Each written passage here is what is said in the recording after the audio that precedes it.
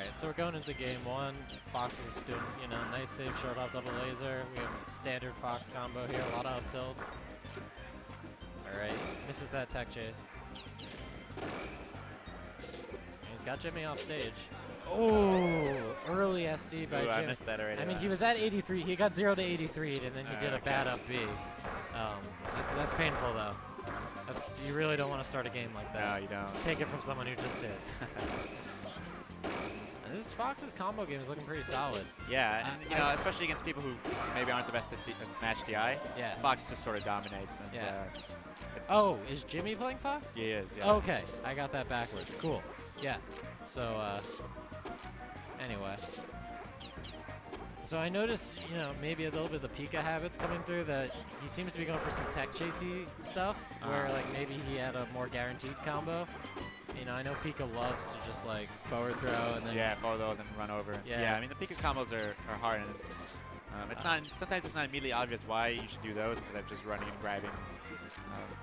So tell me about that. Why should you do those rather than just running and grabbing? Because you know you want to guarantee a kill. I mean, if your combo game is good enough. All right, drill jab up smash, bread and butter. Yeah, and it's really the lack of smash DI. I mean, you can get away without smash DIing in Melee and, you know, be pretty good. Yeah. But you cannot in this game. Yeah, I mean, as someone who's coming from Melee into this, that's like the #1 thing I need to work on. Like, if you saw game 3 of my set, I was finally getting the DI and the drills. Yeah. JimmyJoe and I were mentioning that, especially against something like Jigglypuff or Fox. Yeah. I was running a bunch of sets with him earlier, and it was great. Like, I think Puff's such a great character to practice DI against because it's so like, oh, I didn't DI, I got rusted. Yeah, I mean, if I was teaching somebody to play this game, I would teach them DI even before like Z canceling. I mean, yeah, it's such an important tech that if you want to be at all competitive in this game, you really have to do. Yeah. Yeah. My 64's been at Neb, so I'm taking it home after this one. I'm gonna start doing some DI practice. Yeah. Anyway, so Kevin takes a stock. Good stuff. Jimmy showing off. And JimmyJoe's Fox, you know, JimmyJoe I wouldn't consider one of the most fastest technical players, but recently he's been getting up to speed. His Fox is moving quicker. He's you know, doing a lot of stuff that he didn't used to do, I'd say, you know, a few months ago. Sure. I mean, you see him super consistently using those short out double lasers. I don't think he's missed one this game yet. Oh, and I said it. Commentators cares. You see a lot of forward airs. A lot of Pikachus use forward airs. And, yeah, that's what I was saying. He's playing Fox a bit like Pikachu. Yeah. Forward air is really something that extremely situational for Pikachu. You know, up air goes farther forward than forward air does. Yeah. Or neutral air. And it's not, you know, you're approaching somebody, you're going forwards, and then you want to press A to do the move. But you have to sort of break that habit and realize that if going forward, maybe I should do an up air or neutral air. And that's not, you know, that's tricky. And it's a little trickier in like this versus Melee because you don't have a C stick, right? Right. So, you know, you have to use the same stick for air control and for aerials. Yeah. So there's a lot of subtlety involved in retreating for airs and definitely, and you know, approaching bears, all that fun. Yeah, and things like you know, fast falling and not down air, like down airing without fast falling. Yeah, a lot of things that. Or fast falling and doing different aerials. Yeah. Yeah. Which is probably what you meant. No, like just like doing a fast. Just empty fast fall without daring. Or no, you're doing a dare without fast falling while you're going down. I got what you mean. Yeah, definitely. Yeah, whereas in like Melee or any of the other ones, press down on that C stick, boy. Or buffering rolls or stuff like that. Oh yeah. You can't do any of Show that. Pressure's so real. It's awesome. Yeah.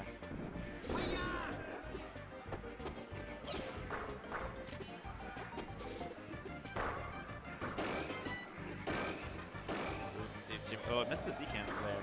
Yeah, that should have been a kill, right? Yeah. Oh, ooh, goes out, almost gets it. So earlier I was getting criticized because I was playing Pika and I was going out against Fox, and it was like, dude, just stay on the stage and like just punish whatever he does. Yeah, it depends. I mean, really good Pikachus, they can recover so that they get an edge cancel and they can start doing stuff immediately. Should be a grab. There we go. So hopefully is the stock. Well, does dash attack reach far enough over the ledge for that? It might. I think you probably meant to do a forward smash. Yeah.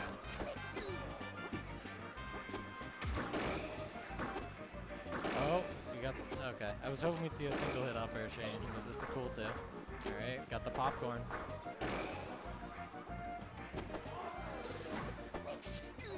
Nice. All right, Forward throw in the back get air. this gimp. No, a little late. JimmyJoe smartly gets off the ledge and comes back. Yo, You can avoid that forward smash. just drops down from the ledge. Nice ledge hop air. Clean beats it. Ooh. Yeah, there we go. Pop goes the weasel.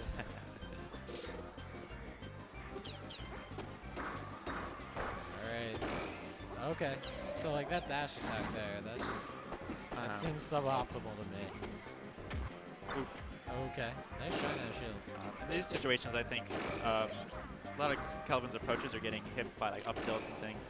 These are the things where like approaching with up air with Pikachu would be really useful because up air can beat those sort of things. So up air is really disjointed, right? It is.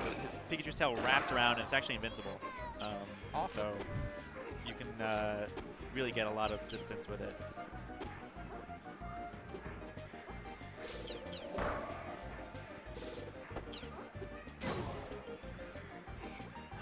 Hopefully this should be stock. Oof. This should be it. Nails the forward smash. No!